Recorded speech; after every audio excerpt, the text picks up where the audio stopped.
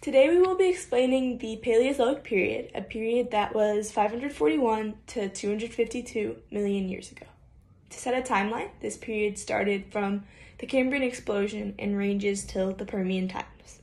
Looking at the world, at the beginning of the Paleozoic times, land masses formed what was called Gondwana, a supercontinent which extended from the northern tropics to the southern polar regions.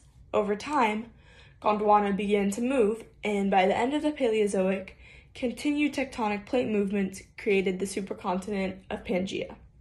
These tectonic plate movements actually created mountain chains, specifically the Appalachians, the Ural Mountains, and the mountains of Tasmania. The climate at this time had cold weather and glaciers near the South Pole and was warmer near the equator.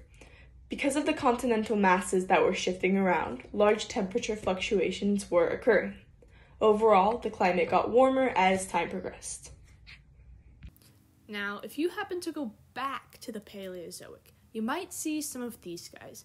There were trilobites, crinoids, ichthyostegas, brachiopods, which are still around, placodermi, which were big armor-plated fish, dimetrodons, ostracoderms, this one kind of looks like it's watching you, Wixias, Eurypterids, Apabenias, this thing looks like it has an easy name to pronounce, but I can't pronounce it, Picaeas, Anomalocaris, so they look cool, look at that little guy, our beloved Tiktaalik, Hallucigenia, Conodonts, which is a jawless email made of nightmare fuel, and Therapsids.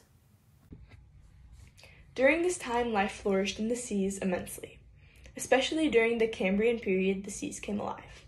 This period set the precedent for complex marine ecosystems to come moving forward.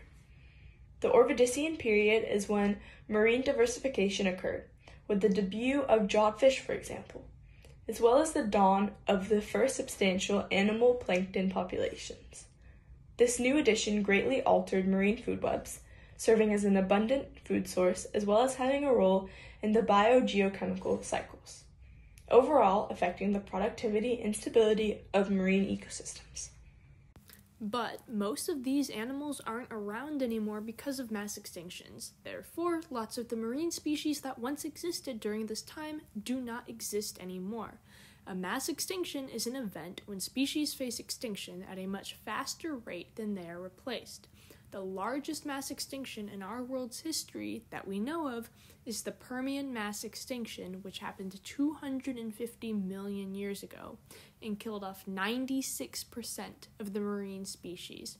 In terms of mass extinctions, this one happened quickly, lasting no more than 200,000 years. There was a period of extreme volcano activity which caused the climate to warm and dumped a lot of CO2 into the atmosphere.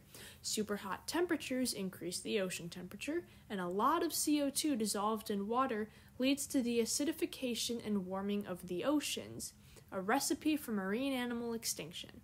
70% of all vertebrate species also went extinct at this time.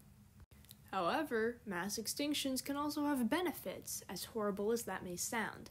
This benefit is known as adaptive radiation, the diversification of a group of organisms into different forms that fill ecological niches. Some examples of this during the Paleozoic era are the Transarctic invasion of mollusks from the North Pacific to the North Atlantic 350 million years ago. This increased the biodiversity in the North Atlantic region as 265 species invaded the Atlantic. There was also the invasion of green plants, insects, and amphibians, which increased the overall biodiversity beginning at 470 million years ago.